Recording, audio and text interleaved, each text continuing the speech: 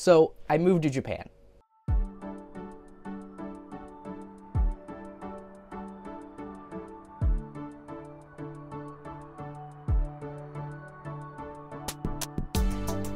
Moving to Japan is a plan about 4 years in the making.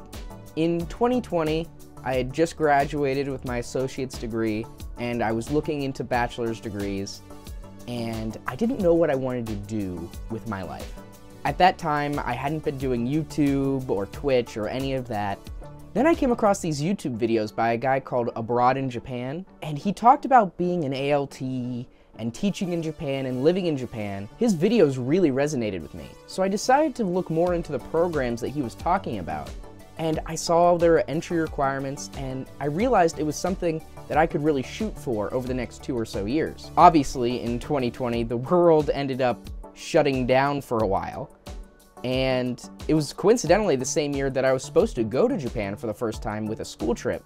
But in March, it was canceled for obvious reasons. Over the next few years, I kept working both at my degree and at the hockey rink, and I ended up getting more and more into YouTube and Twitch streaming, which was something I did not see coming, and it ended up taking over a lot of my life. And about a year ago, I graduated with my bachelor's degree, and I started applying to all these different programs. And eventually, I did end up getting hired, but the company told me that it would be about a year before I actually ended up coming to Japan. So, in the meantime, I continued Twitch streaming, making YouTube videos, things that in the last few years I had discovered a real passion for. And I'm sure if you've been on this channel for a while, you've seen the videos and how they've developed over the years. And I'm really happy with how it's going. And as far as the Twitch streams goes, those have come kind of out of nowhere. It was kind of a split-second decision to start doing that, and I really fell in love with that, and to this day, I still really, really enjoy doing Twitch streams. But finally, March rolled around, and it was time for me to come to Japan. I said goodbye to everyone that I know, and got on a plane and flew 13 hours to get here. And I actually ended up filming something in the hotel as soon as I landed. Here you go.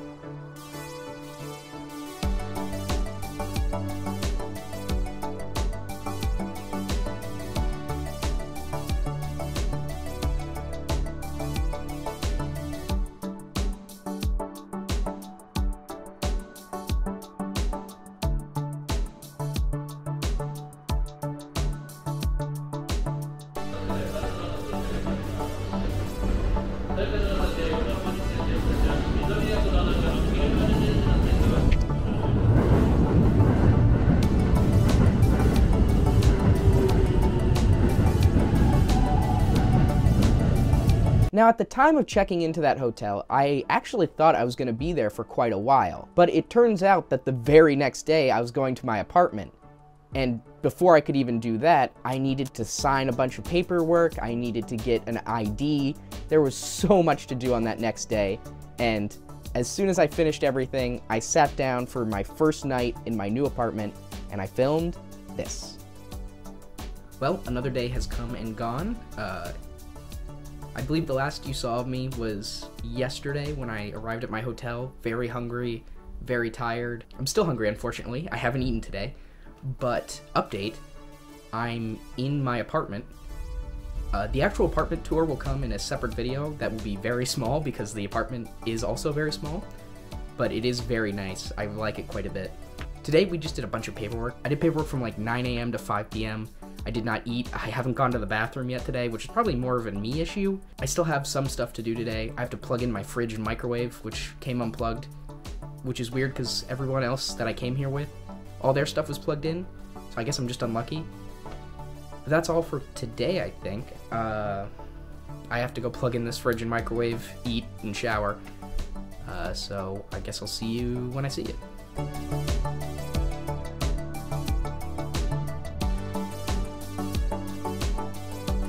Now, I didn't film much over the next few weeks because I was really busy or out exploring, and honestly, I should have ended up bringing my camera a lot more than I did. I had a lot of fun exploring the city with my coworkers, and in that few weeks between arriving and training, I went all over the place, and it was a lot of fun.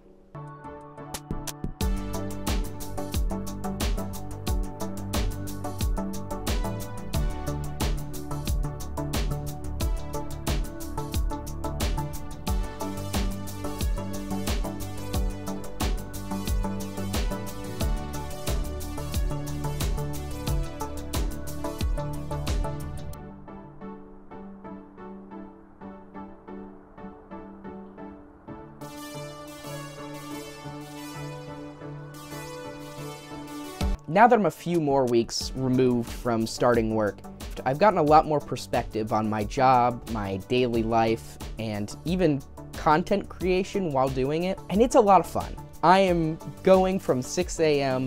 to 9 p.m. every day. I am very busy and very happy. It's definitely one of the better decisions I've ever made. I know I'm still technically in the honeymoon period. We are only about 2 months into me being here, but it's been crazy and it's been a lot of fun. And I wouldn't trade this experience for anything in the world. Now, to explain why I came to Japan. As a lot of you from Twitch and older YouTube videos know, I'm legally blind, which means that in the United States, I can't have a driver's license. Nor should I. To be very clear, I definitely should not have a driver's license. But it kind of makes being an adult in the United States really difficult. For me to go anywhere, I have to get an Uber or a friend or a family member to take me there physically. And honestly, it made me feel like a burden. And I know any family members or friends who are watching this video, I know you didn't think I was, but it felt that way to me. And there's a lot of countries that I could have moved to that could have resolved this. Countries with good public transportation. And Japan was probably on the top of that list. I actually came to Japan 2 years ago to visit some friends, and I absolutely loved it.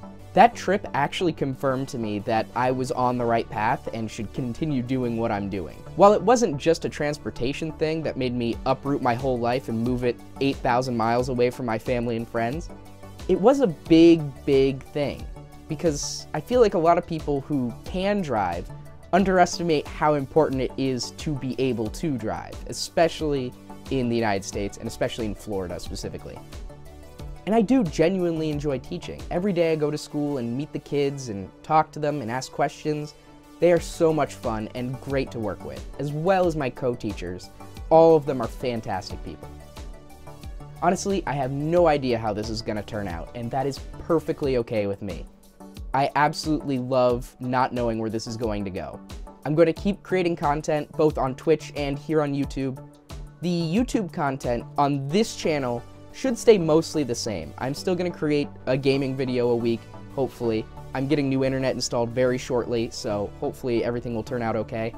But also, I'm going to create a new channel made just for Japan videos, where things like my apartment tour and some other stuff will go on whenever I have ideas. That one won't have a set schedule, mostly because I have no idea how to edit live videos.